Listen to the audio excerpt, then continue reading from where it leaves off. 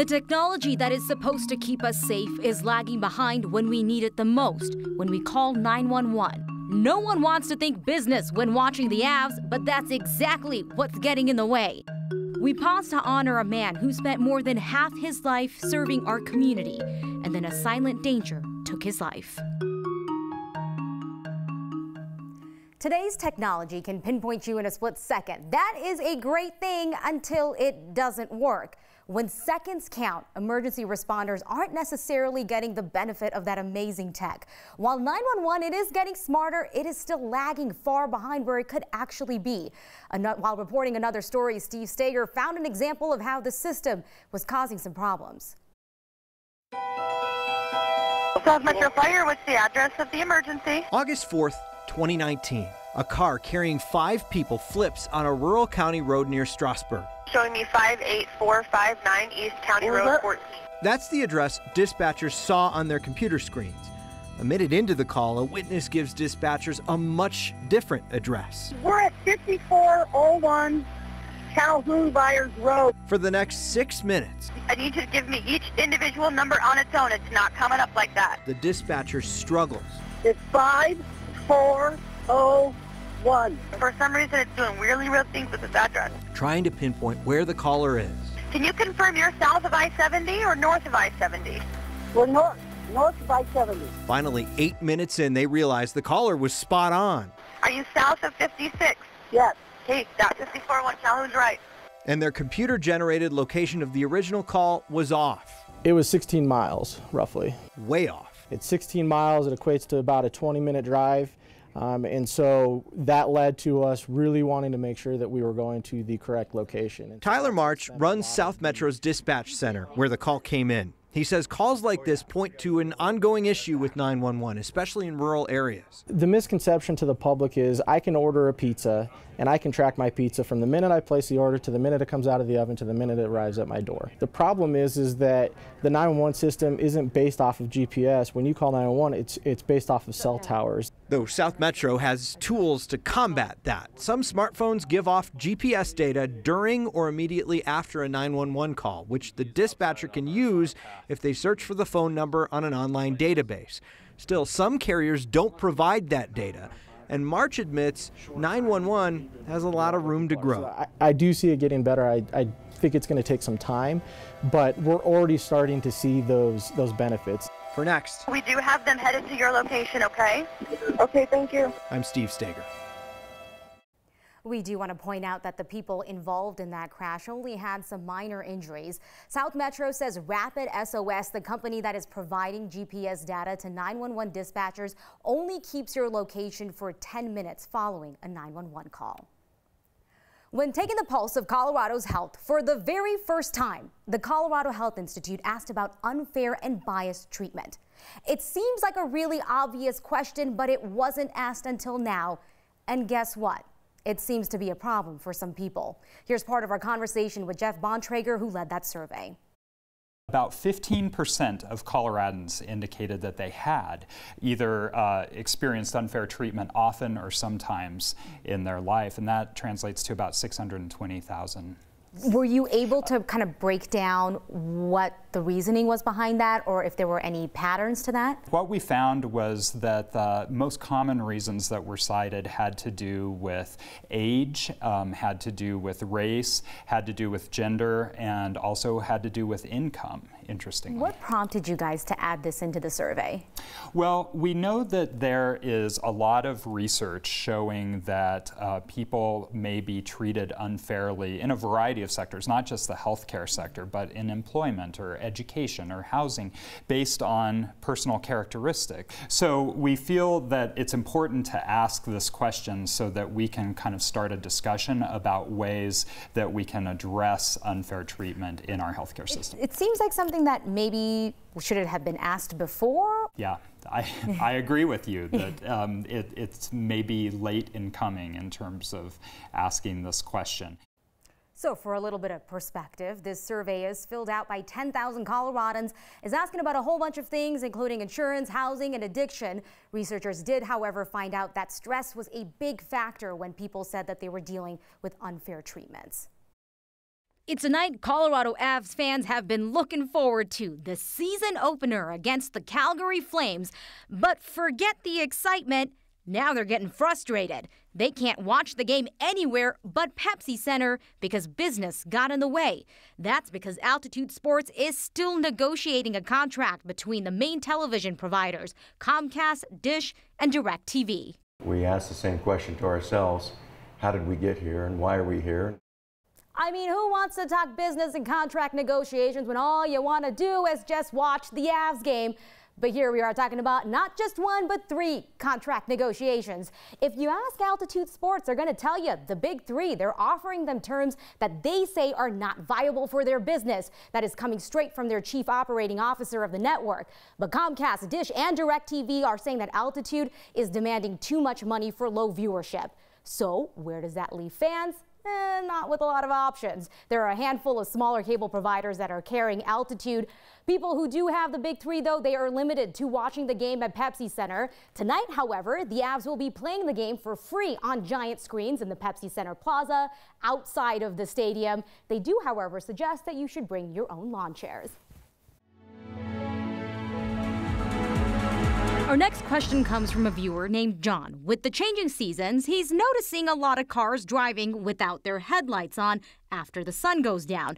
It led him to question Colorado's headlight laws. Well, John, a little education might actually not hurt because it appears some drivers are taking a minute to adjust to what happens every year, that it gets darker earlier. But that is not an excuse with the State Patrol. Colorado law, it requires drivers to use headlights between sunset and sunrise. There's no particular time on the clock, though, that's required since, you know, guys, sunset, sunrise, they change. There is a myth, though, that they have to be on a half hour after sunset and a half hour before sunrise. State Patrol says that is not true. Use your common sense, guys. Just avoid a ticket. The fine is $15, 2 points off your license. Not worth it. So, do you have other questions you want us to look into? All you got to do is email us at next@9news.com or get our attention with the hashtag HeyNext. It is Thursday, so tonight we are throwing it back and throwing it way back to 1937. Back then, this beautiful mansion once stood in a place that is very popular today. In fact, the area is Lakewood, and it is named after this iconic home. Any takers on this one? We are, of course, talking about Belmar. This is the Belmar mansion that was owned by May Bonfils. It sat on 750 acres of farmland west of what is now Wadsworth in Ohio. Bonfils was the daughter of one of the founders of the Denver Post. Historians believe that she chose the name Belmar because it's a combination of her mother's name Belle and her name Mary. The mansion was torn down in 1971. That was 9 years after Bonfils passed away. Today, the gates, though, to her mansion, they are still standing. That is where the Iron Gate office building is. We want to pause for a moment to honor Aaron Liebarger. He spent more than half his life serving our community as a firefighter. He passed away at 47 years old. It wasn't the loud and obvious risks that come with firefighting, but a silent one, cancer, that ended his life. West Metro Fire Rescue says it's most likely connected to when he was a part of Colorado Task Force 1 and went to New York after 9/11. Liebarger was a father, a son, and a husband. He passed away last year. His name has been etched into the history of fallen firefighters in Colorado as a part of an international memorial, and then this Sunday will also be added to the National Fallen Firefighters Memorial.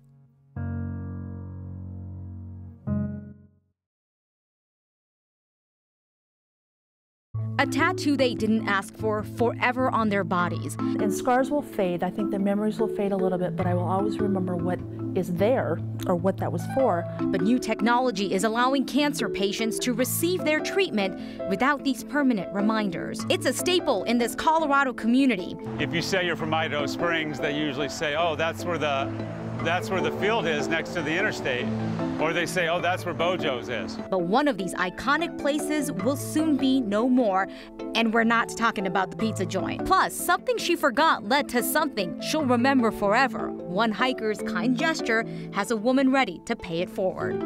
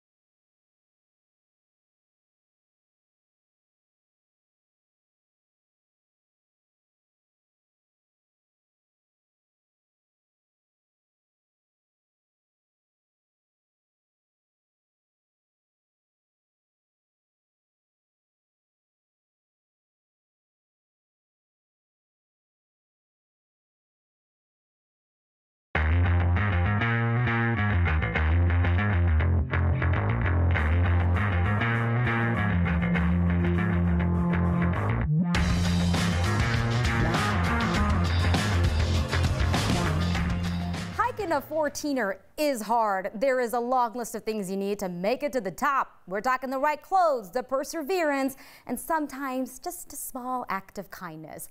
Justina Thompson was all ready to scale Mount Bierstadt until she realized that she forgot her gloves. The higher she climbed, you can imagine, the colder her hands got, and she said they actually started burning from pain. But then a man named Aaron, who was also hiking, stopped to check on her and then backtrack on the trail to give her his gloves. Justina says she only made it to the top because of him. Oh my gosh, I got to the top and I honestly cried. I really didn't think I was going to make it, and I made it because of those gloves, I swear. Justina says she only got Aaron's first name and he was long gone by the time she made it back down. She's been posting in 14er climbing groups on social media. She's just hoping someone may know him so that she can thank him. She knows the chances are pretty low, but is still planning to pay his kindness forward. Yeah, if I could do something for him, or even pay someone back in return if I'm up on a mountain, and just give them what I have or something. I mean, just pass on that act of kindness. She is planning to hike another 14er and says she will not be forgetting the gloves next time.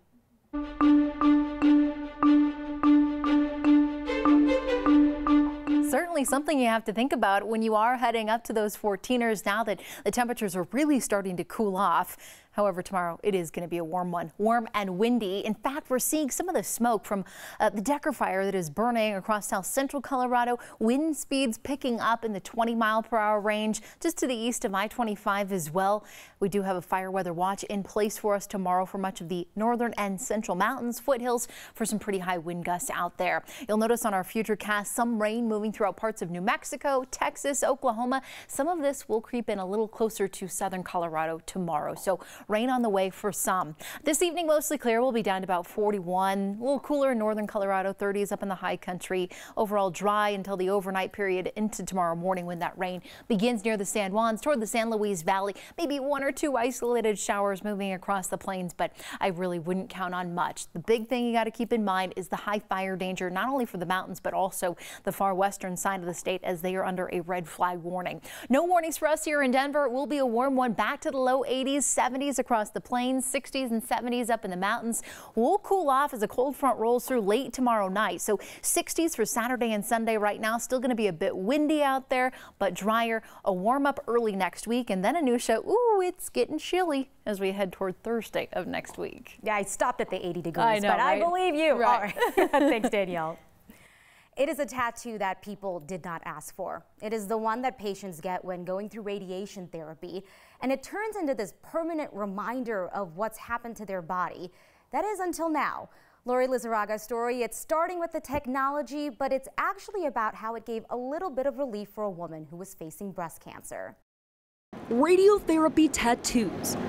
They're used on cancer patients as a map. So they would get a tattoo on each side of their body and one on the front in reference to what part of their body we're treating. Guiding radiation therapists like Lindsay Escobar to the exact right spot for every round of radiation. To be able to position a patient back into the exact position that they need to be in, we have to have some way to get them in that position. They're few and small, but they're there for good. So radiation lasts days to weeks, and tattoos are permanent. A fact not lost on radiation oncologist Rebecca Maimani. So we have had patients resistant to tattoos, and to some people it comes as quite a surprise. So this year, when Anne-Marie Scott was diagnosed with breast cancer, she was dreading the little black dots. And to recover from breast cancer, there's a psychological component and there's an emotional component. Anne-Marie worried the tattoos would hurt her recovery. And tattoos are by choice, and it should be something of value and meaning. And I'm going to look down every day and I'm going to have a constant reminder. So when Dr. Maimani told Anne-Marie about a new 3D imaging technology that would eliminate her need for radiotherapy tattoos. And I'm thankful,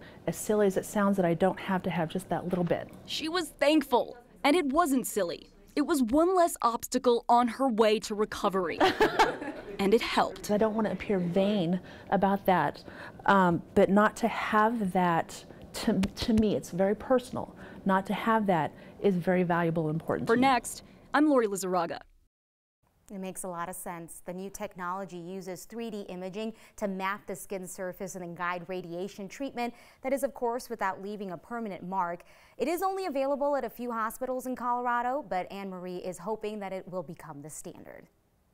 Our next couple of home games will be the last 2 home games that we'll have on this field. It's a big part of this Colorado school's history, soon to be just that, history.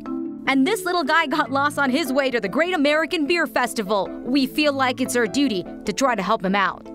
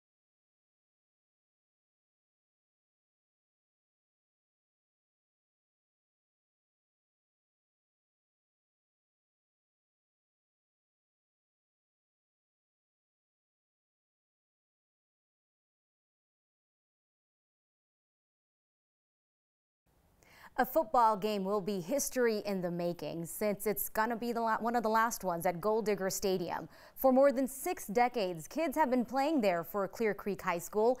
Now their stadium is up for sale, but the memories of the stadium will always belong to those who know it best. All right. We're at Gold Digger Stadium in Idaho Springs, Colorado. Just a little bit left. There you go.